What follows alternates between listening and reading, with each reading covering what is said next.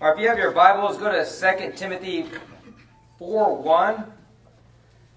The title of my message is Doctrines Matter. The Nicene Creed. Raise your hand if you heard of the Nicene Creed. One? Yes, two sir. people? What's Two up? people. Come on, people. Not a lot of people have heard about it. Alright, so let me give you the background on what's happening. So in 325 AD, Anno Domini, the year of the Lord, so just 300 years after Christ, the church was a mess. What I mean by that is there's some false teachings starting to creep into the church. And so Constantine, the first Roman emperor that became a Christian, he talked to the leaders of the church, and there was only one church back then. They were scattered throughout the Roman Empire and throughout the world. And so Constantine's like, come together. And so all the bishops came together. All the church leaders came together. And for weeks on end, they talked about the core doctrines of the Bible. And what does the Bible say? What's the main message of this book we call the Bible? Because how can we sum it up? Like, you can't read this whole book in one day. But how could I sum it up in like a document, in a paragraph? So they come up with a paragraph to sum up what we believe in. And it became a prayer. Before I go there and I read it, it's actually in your bulletins, the Nicene Creed, if you get your bulletins out. I want to read 1 Timothy 4:1. And what Paul tells Timothy about doctrine, about having sound doctrine. In the presence of God and of Christ Jesus, who will judge the living and the dead, in the view of his appearing and his kingdom, I give you this charge. So now Paul is giving us a charge. Preach the word. Be prepared in season and out of season. Correct. Rebuke. I gotta say, that's the hardest part about being a pastor, is correcting and rebuking. And that's the hardest part about being a Christian. This isn't just for pastors, it's for Christians. Sometimes we gotta correct and rebuke. But don't forget to encourage. We all need encouragement, even your pastor. And encourage with great patience and careful instruction. So, verse 3, this is speaking about what was happening back then and what's happening today. For the time will come when people will not put up with sound doctrine or sound teachings. Instead, to suit their own desire, they'll gather around them a great number of teachers to say what their itching ears want to hear. They will turn their ears away from the truth and turn aside to myths. Is that not happening in our world today? Father God, help us, Lord, to have all discernment. Help us to know right from wrong, truth from error. Because, Lord, there's a lot of false doctrines and false teachings in our world today. And you predicted, Jesus, that there'll be false prophets that will come. False teachers. So I just pray, God, that we won't be fooled when they come our way. Help us stand true to your word. Amen.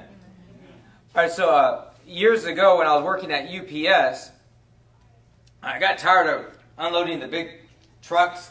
I mean, it was like the hardest job I ever had because back then they had no AC in those trucks.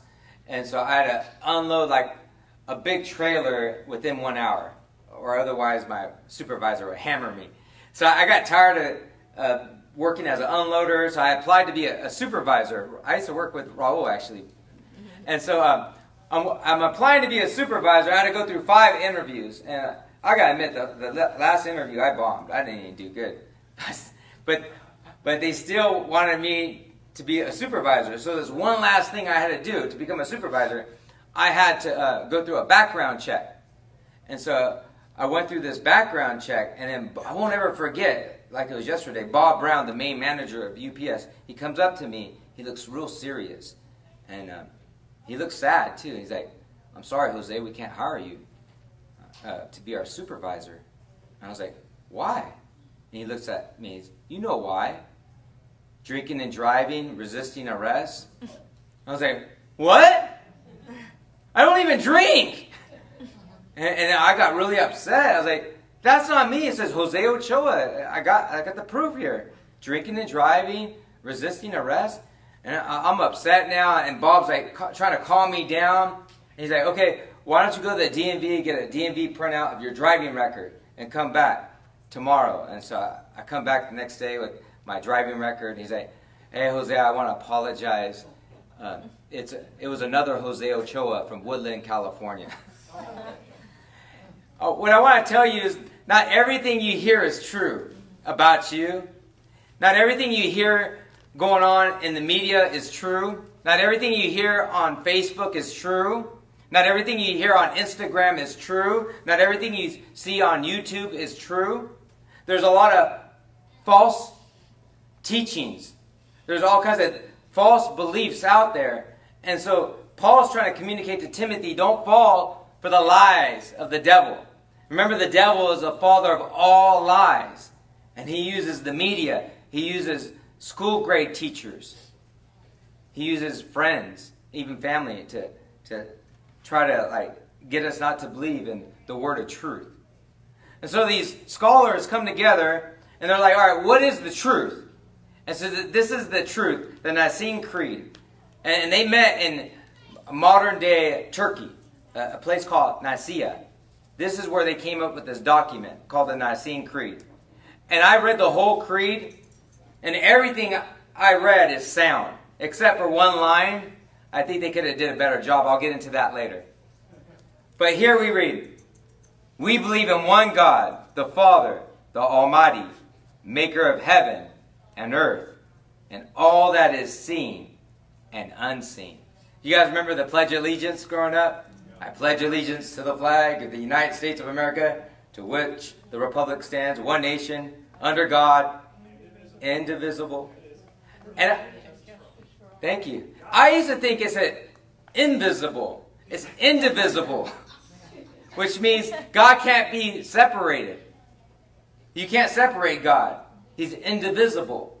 Not invisible, but he is also invisible too, right? You can't see him with the naked eye, but you can see him through Jesus Christ. You can see him through the love of the church. You can see them. You can see God through you, through your actions and through your words. Amen? And so, one day, a Bible scholar came up to Jesus and says, Jesus, what's the greatest command of them all? And what did Jesus say? What did the Lord say? Hear, O Israel, the Lord is one. You are to love the Lord your God with all your heart, mind, soul, and strength, and love your neighbor as you love yourself. See, even Jesus declared God is one. And he also says in John 10:30, I and the Father are what? One.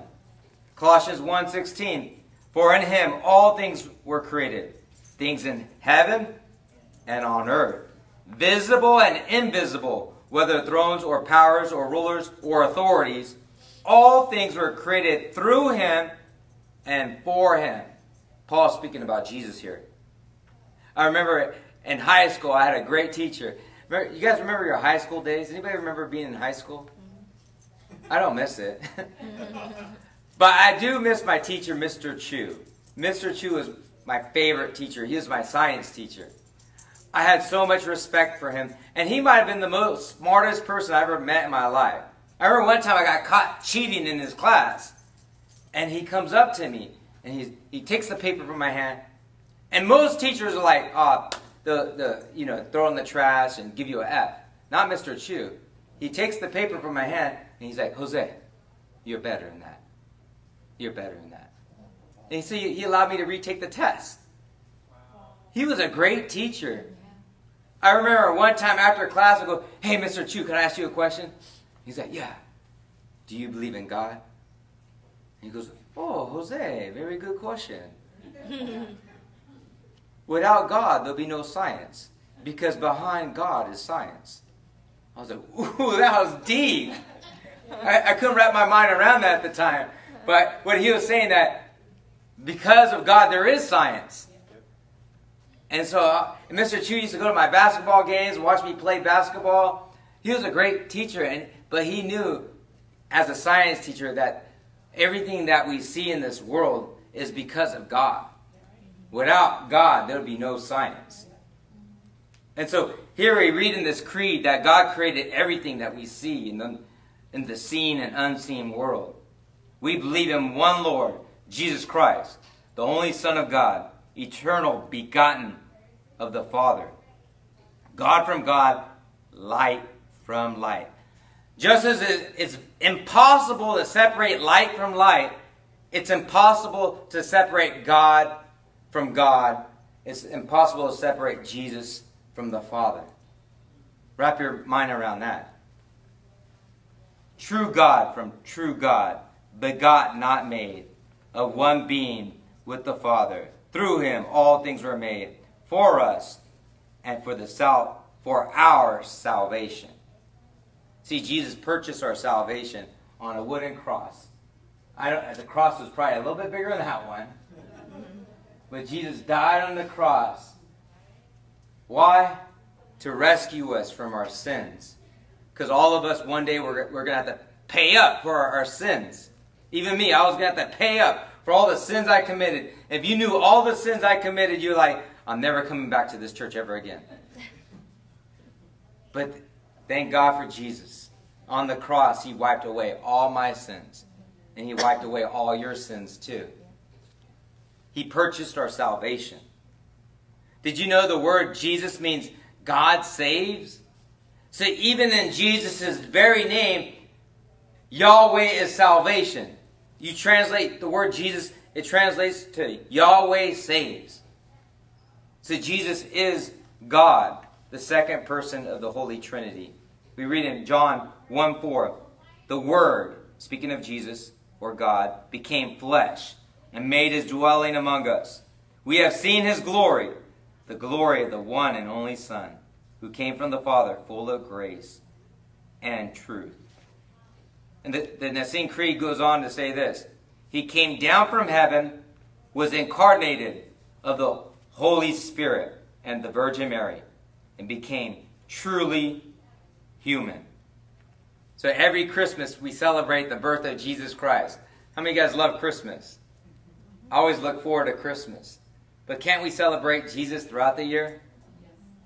That's what we do every Sunday. We celebrate Jesus on Sunday because that's the day he overcame death on the third day, the first day of the week. We celebrate him. We read in Matthew 1:23, the virgin will conceive and give birth to a son, and they will call him Emmanuel, which means what? God with us. John 3:16. Well, before I go there to John 3:16, I got to share another story about Jesus being God, being one with the Father. And so, when I lived with my brother in West Sacramento, I had a neighbor. His name was Muhammad. Of course, he's Muslim. Good neighbor. Very friendly. Nowadays, you have some neighbors that aren't so friendly. They don't even say hi to you. But Muhammad, he always had a smile on his face, and we would talk. He was a good person, a good neighbor. So we used to talk a lot. So I'm at American River College, and I had to write a paper on Islam in America. So I asked my neighbor, I go, Muhammad, can I interview you? And he surprised me. He's like, how about you interview the head imam of my church, of my mosque? And so that kind of startled me. I was like, he asked me to go on a Friday, because Fridays the Muslims go to their mosque. And so I went with him. And I was a little nervous. I told my family, I said, hey, pray for me. I'm going to the mosque. And you're like, what? They're like, really? I was like, yeah, I'm going to the mosque. No, I'm not Muslim. I'm doing an interview on my friend Muhammad invited me to the mosque to interview the imam, the head teacher. And so I'm getting ready to walk into the mosque. It's downtown Sacramento, and everybody's taking their shoes off. They're putting on their hats, and so I took my shoes off. I put on a hat. I was like, okay. It was like a little white hat he put on, and the kids want to play with me. I'm like, I feel torn. Should I go in the mosque or play with the kids? They're probably like, what's this Mexican doing here? I don't know what they're thinking, but they're looking at me like they just want to hang out. They're so friendly. They're friendly kids. And so I wanted to play with them, but Muhammad's walking in the mosque. I'm like, all right. So I didn't want to be disrespectful, because what if I start playing with the kids and they get all mad at me for playing with their kids? And so I walk into the mosque, and then Muhammad right away, he goes to pray to Allah. And I'm getting ready to go pray, and I'm just going to pray to Jesus. And the Holy Spirit stopped me in my tracks and says, don't you dare. Don't you mislead anybody. And so I stopped, and I just watched the whole service. The preaching was that long. And so after that was over, I got to talk to the head imam, the guy that just got done doing the teachings. And I was like, hey, can I ask you some questions about, September 11th? He's like, yeah. And I was like, do you guys support Osama bin Laden? He's like, no. Osama bin Laden is no friend of Islam. Osama bin Laden bombed 2 buildings. Yes, that was wrong. Now America is bombing 2 of our countries. And so he got a little upset. I was like, oh, okay, cool. And so then I wanted to share my faith with him. And this wasn't part of the assignment, but I was like, okay, do you know that Jesus is the Son of God? And he looked at me, he's like, are you trying to tell me that Jesus has God's DNA? And that's what I was trying to tell him that day. That Jesus has God's DNA. He is one with God. He is God's one and only Son, begotten of the Father. Amen? Amen. The word begotten means one of a kind, or only child. So, God has one child. His name is Jesus Christ. Yes, we get to get adopted into that kingdom, adopted into God's family. When we put our faith and trust in Jesus Christ, we become children of God. And we're all part of God's creation. But the way we become part of God's family is when we put our faith in Jesus Christ. We become born again. Born not of flesh, but born of the Spirit. Amen? Amen. We read in John 15:16, you didn't choose me, but I chose you. So often, like, I chose Jesus. No, Jesus chose you. Is that beautiful? The Nicene Creed goes on to say this. For our sake, he was crucified under Pontius Pilate. He suffered death and was buried. And on the 3rd day, he rose again, in accordance with this scripture. Let's stop there with Pontius Pilate. What thoughts come to your mind when you think of that guy? Remember Pontius Pilate? He had the opportunity to set Jesus free. Yeah, he was a coward. But he cowered out. He says, he listened to the crowd. When the crowd was saying, crucify him, crucify him. He gave in to what was popular. Right. Wow. And he washed his hands and said, I'm innocent of this man's blood. Was he really innocent of the man's blood? No. He was guilty of the sin of omission. There's the sin of commission when you deliberately sin. The Roman soldiers that crucified him, that's the sin of commission. Or the Israelites or the Jews that said, we want him to be crucified, not Barnabas. Because there was a choice that day, remember?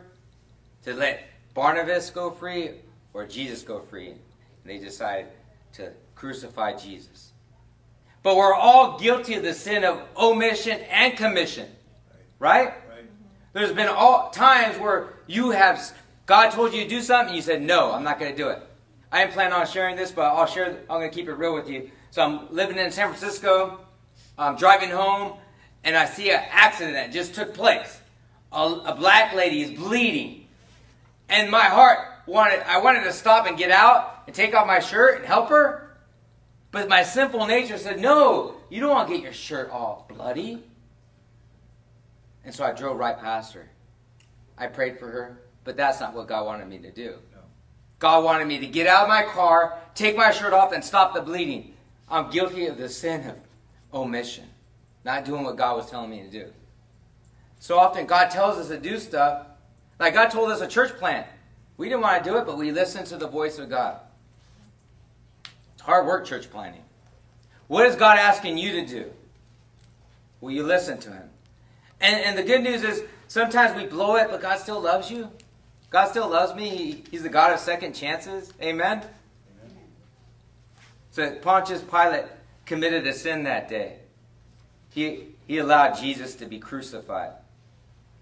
But it wasn't just Pilate that put Jesus on the cross. It was the sins of the world. Romans 3:23 says this, "For all have sinned and fall short of the glory of God. He ascended into heaven and is seated at the right hand of the Father." Just vision that in your mind, that Jesus is right now sitting on the right hand of the Father. He has power and glory. He will come again in the glory to judge the living and the dead. Ooh, that's scary. And his kingdom will not end, or will never end. In other words, this document saying is Jesus is coming back. Is that biblical? Yes. Jesus is coming back. If Jesus were to come back today, would you be ready? I hope you could say yes. Yes. There was a time in my life I would say no.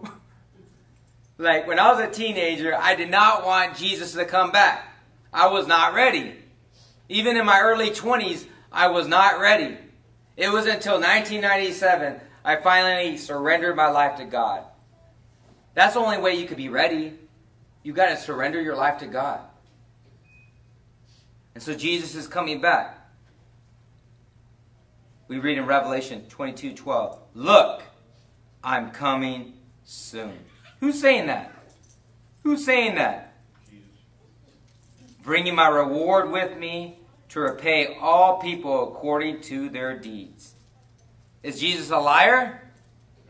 When he says he's coming back, he means it. We read again, the document goes on to say this, "We believe in the Holy Spirit, the Lord, the giver of life." This is my only gripe about the Nicene Creed. I think there should have been a bigger emphasis on the Holy Spirit. The Holy Spirit empowers us to follow Jesus. The Holy Spirit helps us to repent of our sins. The Holy Spirit gives us the power to witness. It's impossible to be a Christian without the Holy Spirit in your life.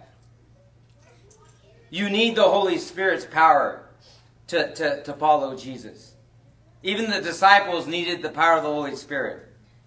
So I think there should have been a little bit bigger emphasis on the power of the Holy Spirit in our lives. Who proceeds from the Father and the Son, who with the Father and the Son is worshipped and glorified. Underline the word worship here. See, we are all created to worship. We are all worshiping God today. But if we're not worshiping God on Sundays, we're going to be worshiping something. Maybe it's the NFL. Maybe we're worshiping our kids. Maybe we're worshiping sports. Maybe we're worshiping a particular rap group. I mean, we're created to worship. And if we don't worship the one true God, we're going to worship ourselves or something. Who has spoken through the prophets, we believe in one holy, Catholic, apostolic church. The word Catholic is not talking about the Roman Catholic Church. It's talking about the universal church. You can look it up. Catholic has to do with universal church. Right. So yeah, there's maybe 20 people here today, including the kids. But we're a part of a big church. A giant church that stretches out to every nation on this planet. Is that beautiful? We're a part of one church. Yes, there's different denominations. But it wasn't like that at the beginning. There was just one church. And then eventually there became a split. At about 400 A.D., the Roman Catholic Church and the Orthodox Church split over the Nicene Creed. You heard about it. The schism, the great schism that happened. So now there's two churches, and God's, I think He always wanted one bride, not two. But now there's the Roman Catholic Church and the Greek Orthodox Church. And then in the 1500s, the Roman Catholic Church started preaching false doctrines. That you could do whatever you want, just give the church some money, and you'll be forgiven of your sin. It was called indulgences. And Martin Luther, who was a Catholic priest, says, that's not Bible. I can't just sleep with any woman and then just give the church some money and I'm forgiven. We're forgiven because of what Jesus did on the cross. And we're called to repent of our sins, not indulge in our sins. How can we sell people indulgences? That's wrong. So the Protestant Reformation was born. So there's 3 branches of Christianity now, but one day there's only going to be one church. Because it was God's idea for one church, not 3 churches. But the church matters. We read in Matthew 18. And I tell you, Peter, on this rock I'll build my church, and the gates of hell shall not prevail against it. People that say, I don't need church, you're not reading the Bible. Right. Jesus says that the gates of hell will not prevail over the church, the body of believers, the body of Christ. You're not called to be a Lone Ranger Christian. No. That's not Bible. Yes, we're supposed to have our personal relationship with Jesus throughout the week, but we're also called to be connected with other believers. Iron sharpens iron. I don't know anybody that has strong faith that misses church every Sunday. Maybe you know someone like that. I don't. So we need to be connected to the body of Christ. Did you know the word church is written 77 times in the New Testament? See, the word church is in there for a reason. And here's the definition of the word church. A gathering of citizens called out from their homes into some public place. An assembly. Let me read that again. The definition of a church. A gathering of citizens called out from their homes into some public place. An assembly. See, back in those days, people would leave their houses to hear the great philosophers like Plato speak. Yes, people would leave their houses to listen to a philosopher speak about life. How more important is it to leave our houses to hear the pastor preach about the word of life, about Jesus Christ? And we have other people that preach, not just me. Max is going to be preaching for me next Sunday. Hallelujah. And then again, the politicians in Jesus' day, they would attract a big crowd, and they'll talk about how life should be. And people will leave their homes and listen to the politicians speak. But now, Jesus is starting this new movement where a group of believers come together to worship God as one body of believers. And so, the word bride in the bride of Christ is written at least 7 times. And then we read about the body of believers. Let's go to 1 Corinthians 12:27. Now you are the body of Christ, and each of one of you has her part, or his part. So we're all part of the body of Christ. Amen? Amen.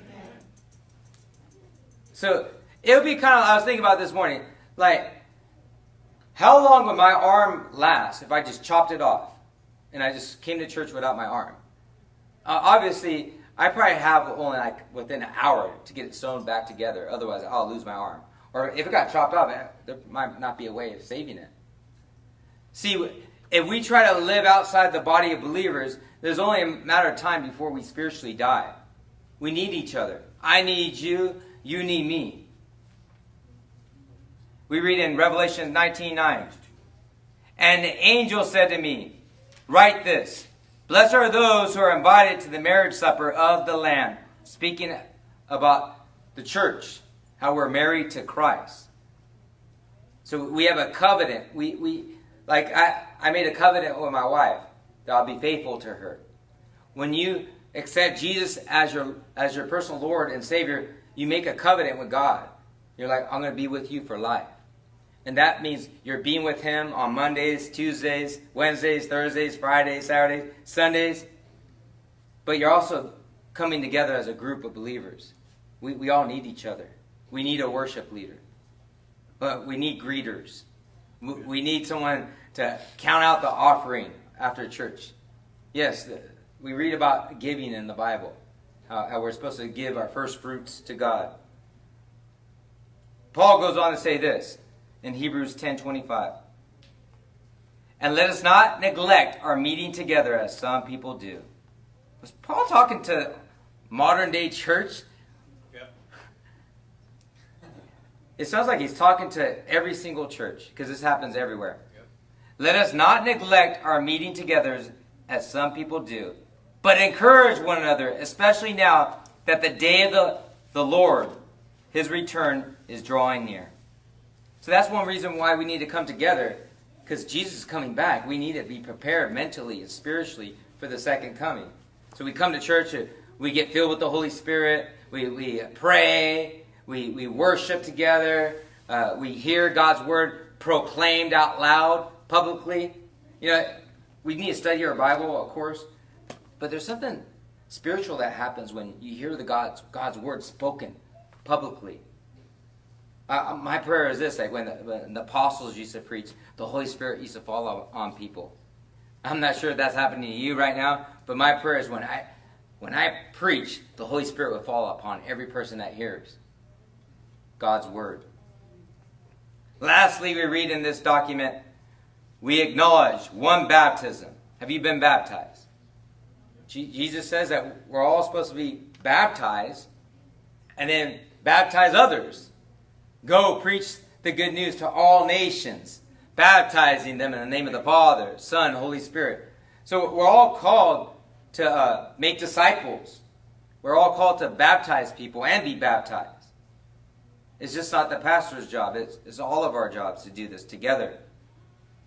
Who look for the resurrection of the dead. We look forward to the resurrection of the dead and the life of the world to come. There's a better world coming, guys, girls.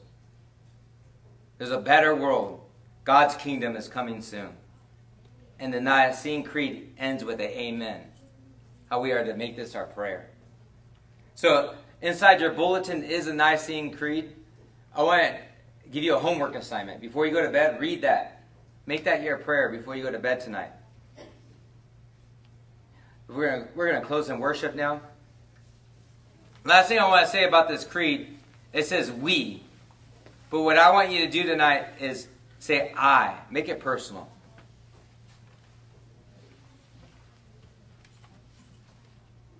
Can I see that document? I'm going to read it one more time. Could we stand? We're going to make this our prayer.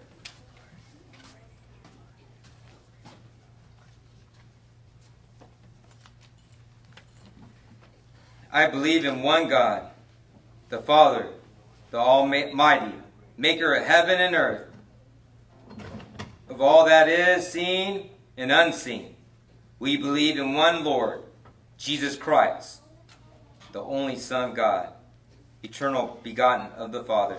God from God, light from light, true God from true God, begotten, not made, of one being with the Father. Through him all things were made, for us and for our salvation. He came down from heaven, was incarnated of the Holy Spirit and the Virgin Mary, became truly human. For our sake he was crucified under Pontius Pilate. He suffered death and was buried. On the third day he rose again in accordance with the Scriptures. He ascended into heaven. He is seated on the right hand of the Father. He will come again in glory to judge the living and the dead, and his kingdom will have no end.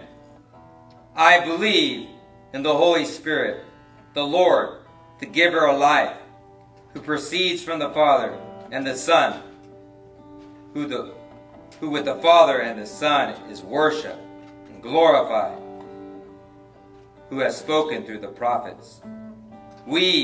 I believe in one universal, Catholic, and apostolic church. We acknowledge one baptism for the forgiveness of sins. We look for the resurrection of the dead and the life of the world to come. And all God's people say, Amen. Amen.